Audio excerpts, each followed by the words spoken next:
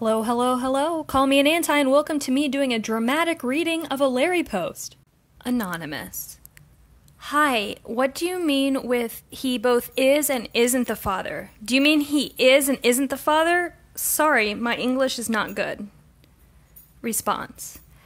Sorry, I mean that there's no proof either way if he's the father or not. So some people are convinced he is the father and the rest of us are convinced he isn't. It's the principle behind Schrodinger's cat theory. No, it's not. That's not the principle behind Schrodinger's cat at all.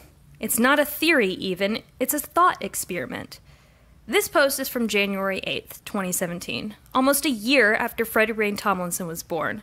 Not only did Louis claim Freddie as his son prior to his birth, but one of y'all drove to Ventura County to get a copy of the birth certificate. Louis posted pictures of Freddie and with Freddie and hasn't stopped. You can't just say proof doesn't exist because you don't like it. Perhaps you should steer clear of using concepts related to quantum mechanics until you can master basic logic. Quantum superposition, the Copenhagen interpretation, and Schrodinger's cat thought experiment is far beyond you at this point.